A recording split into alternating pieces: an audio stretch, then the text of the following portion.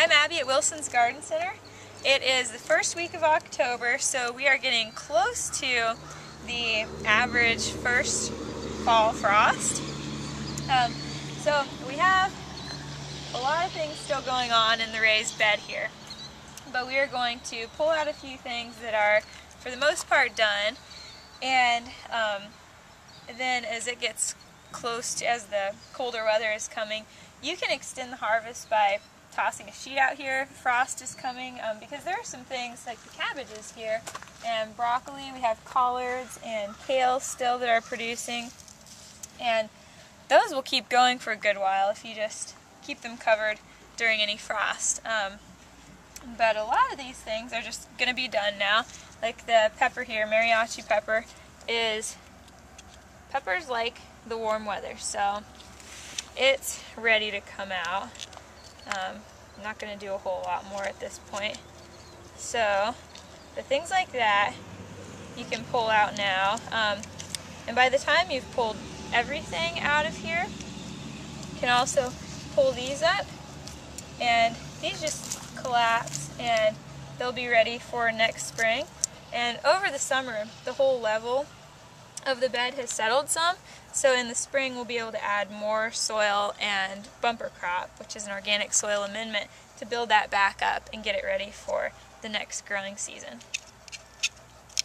So this is just a process. You can kind of keep gradually cleaning it up as the cooler weather is coming. Right here we have the Brussels sprouts, which 3 weeks ago we topped off so that it would help all these mature along the top. So they are ready now, and I've pulled all the leaves off just this morning. And you can just snap these off and peel off any of those outside leaves that aren't as good, and cut that back, and it's ready to boil. We already picked a lot of collards, a few more cherry tomatoes, some eggplant, and kale. Over here, Swiss chard is still doing well. That really likes the cool weather. The okra, we're going to pull that out because it's done. Same thing with the eggplant. They both like warmer weather. Basil likes warm weather, so we'll pull this out. There are a lot of leaves on here that would still be good to use, though, the ones on the end. But you can tell where it's getting, the leaves are discolored here. That's just because of the cold weather. They don't like it. Alright, so the Kentucky Blue Pole Bean did really well. Climbed up here and was very busy all summer. I'm just going to cut these off at the base. There's some leaves down there. Yeah, we still have something to eat here. And there's a little tiny cucumber. Cucumbers didn't do very well this year. Yeah, because of it being cool, there's not really any point in keeping the cucumber here because it's not going to do a whole lot anymore. We're going to pull out the spinach here because it is struggling along. This doesn't look healthy, like it's going to do much, so we'll just clean that out. We can get rid of the nasturtiums. They still look healthy, but not really blooming much anymore, so it can come out. And you can use all that, put it on your salad. It has a spicy, peppery flavor. So they're great for that if you want to keep any of it. Ha! Whoa! It's curled up around itself. I don't think that's a carrot. That is so funny. Look at that. Let's see. It looks like there's one over here that should be ready. Oh, that's beautiful. Textbook carrot. One more in the corner that looks big. And carrots like cool weather, so oh my.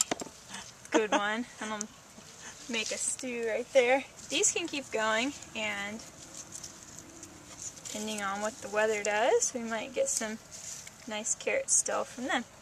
And another way that people will extend the season with these raised beds is to attach PVC pipes along the side of the bed, and then get the next size smaller of PVC that will fit inside those tubes, and bend that and basically make a greenhouse over their raised bed, so they can keep using this for a good while longer in the fall, and then also start a lot earlier in the spring that way. This variety, barbecue, is not going to be hardy in this zone, so it wouldn't come back. Some of the varieties like Hill Hardy and Arp have a good chance of surviving depending on how harsh the winter is. But this one, not going to make it, so you can either dry all this and use it, or you could repot this and keep using it throughout the winter and plant it again in the spring. We are going to go ahead and pull out our plastic grid here, and it'd be a good idea to hose that off and get it cleaned up and just stored away for next spring. And they were just held down by these little metal stakes here, so we just pulled those out. I'm harvesting some oregano here. It is a perennial, so it should survive and come back in the spring. But you can just hang these in a cool, dry place out of direct sun and let them dry. You can lay them out on paper towels and let them dry that way, and then just kind of strip them off the stems and crumble them and store them in an airtight container and use them to make your spaghetti sauce and all kinds of wonderful things. And that's it for the raised bed and the straw bale gardens for 2015. Everything went really well, and it's been a really fun project, and I've harvested tons of this. So there's a lot you can do, and I hope that these videos have helped everybody out and will be an inspiration for more gardening next year.